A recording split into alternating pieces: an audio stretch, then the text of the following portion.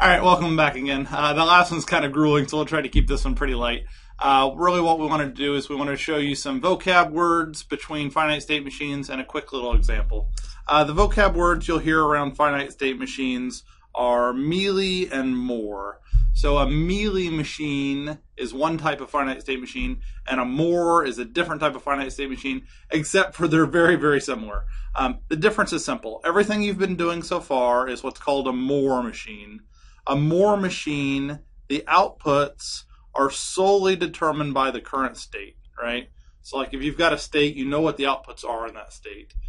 A Mealy machine is everything a more machine is plus a little bit more, and that is that the outputs are a combination of the current inputs in the current state. Very small distinction, I know. But it's very handy, and to be honest, as soon as I need something to be based on the inputs, I add it, and then technically it just moved from a more finite state machine to a Mealy finite state machine. So the difference doesn't really matter, but I don't know. Somebody might ask you about these terms, so I'm going to tell you what they are, and that's what they are. The example we're going to do is a children's toy. So a children's toy, you turn it on, it's in one state, you can interact with buttons and things, and then you turn it off, it's in a different state. Obviously that on state, the outputs depend not only the fact that it's on, but what you're hitting while it's on. So we're going to do a little toy piano. The toy piano that we're going to mimic has three inputs, I1, I2, and I3. The inputs are the power button. You press it, it turns on. You press it again, it turns off. It's actually trickier than it sounds, right? We have one button. It's not a slider, it's just a button. And it's going to be the power for on and off. You have another button for playing a song, and then you would have, 88 keys, right? So instead of having 88 keys, we're going to make one key, because if you can make one, then you can make 88. So we're going to have one piano key. Most kids' pianos have this song feature. It's just something you kind of expect. You hit the button and it plays some song. There's going to be a couple timers. I added a 5-second timer for the song duration. Right, so there's going to be a 5-second timer for the song. And then there's three outputs. There's one for like a little power LED, like is this thing in the on state? Am I playing the song, or am I playing the single note for that key? Obviously, we would need a lot of outputs for the notes, but we only have one piano key for this example. I'm going to go ahead and make the finite state machine for you, because it's pretty easy. So this finite state machine has two states. It's got when the system is off and when the system is on. Really nice thing. When there's only two states that you have to transition between, you don't need a whole bunch of markers, right? You really just need one marker, and it's either off or it's on.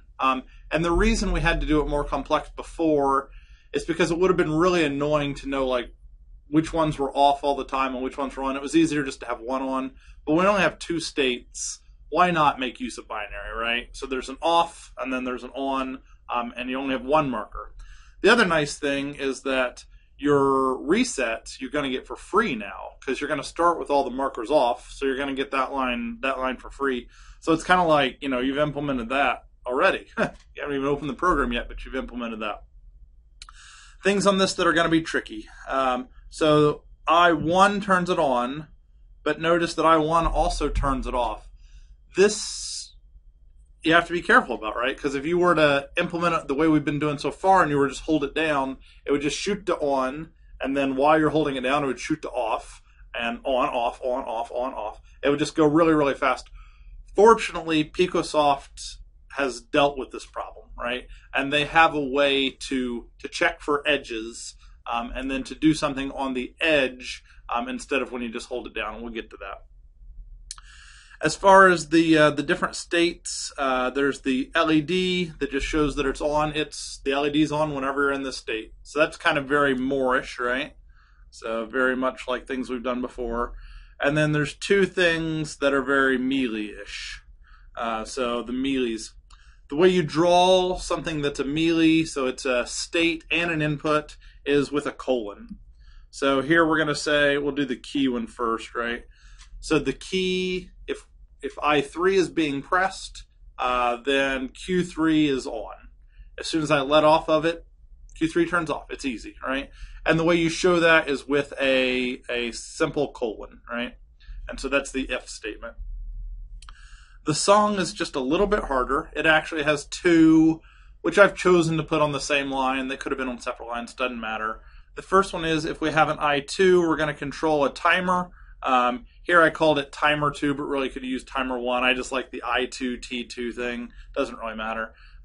And then if timer 2 is on, then it's going to control Q2. So the idea is you press this button, and then it doesn't go off when you let go of the button. It just stays on for bonus time. And if it stays on for bonus time, it controls that Q. We don't do anything at the end. We're not exiting the state when it's done. It just comes low. Hopefully there are enough keywords in that made you think that this should be an off delay, because we don't want to do anything at the end. We just want some bonus time. It's not like it's kicking us out of a state. And so these are going to be our various outputs. So let's go implement this guy. So fire up PicoSoft. If you've got anything open, you can save it. Oh yeah, I've got my Bionic Commando. I need that for the quiz tomorrow. And then you can open up a new one, and this one will be short. We'll just do it live. So we've got a circuit diagram. First thing we have to deal with is that I1 turning on and off marker 1. Turns out that an impulse relay is exactly what we want, right? So an impulse relay, what it does is when you hit it, it changes state. So it finds the edge for us, which is one thing we wanted. And it actually does even more, because that's exactly what we want. When we press it, we want it to turn marker 1 on. When we press it again, we want it to turn it off. So this is really neat in that it implements two different transitions for us. It implements the arrow going over and the arrow coming back. So quite a bit done right there. If we're in marker 1, then we want to control Q1. So Q1 is my power LED. And that's just like more machines that we've done before. And then some of the new stuff, I will go ahead and do it in order. It's not that hard. If we're in marker 1 and we see an I2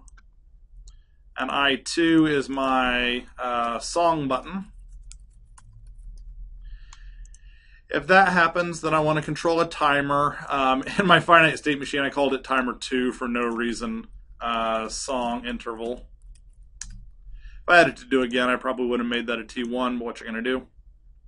I got to pick the length of my song. I forgot how long I said I was going to make it. I'll just say it's a 5-second off delay, because I want that bonus time. Just stay on for longer. My song is 5 seconds, so just stay on. And then anytime my timer, which I picked timer 2 for no reason, is on, control Q2, which is play song.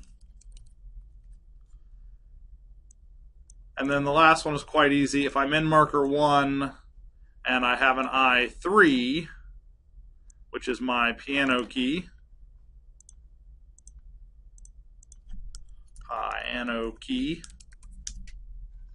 then I want to control Q3, which is play note. So you can see it's really not that different, right? I mean, rung 2 is a more, and then lines 3, 4, 5 involve a Mealy machine, where the output is dependent not just on the state, but also on some input. Very little distinction. Let's go see if it works. For this guy, I want them all normally opens. That's great. And I want to display, what the heck, I'll just display my cues. And I'm going to hit play. I'm going to go ahead and hit I1 to turn the system on. So you can see that my power LED is on. If I hit I1 again, the system turns off. Hit I1 again, turns on. Hit I2, that should play my song. My song goes for 5 seconds. Then my song will turn off. Great. And if I hit I3, it's like a note, so it's like da. And then as soon as you let off, I mean, it's just kind of like a piano key. Da. If I hit I1 to turn my system off, you can see that my buttons do nothing, right? So my I2, you don't have to worry about it playing a song when it's off. And I3 doesn't play any notes while it's off as well.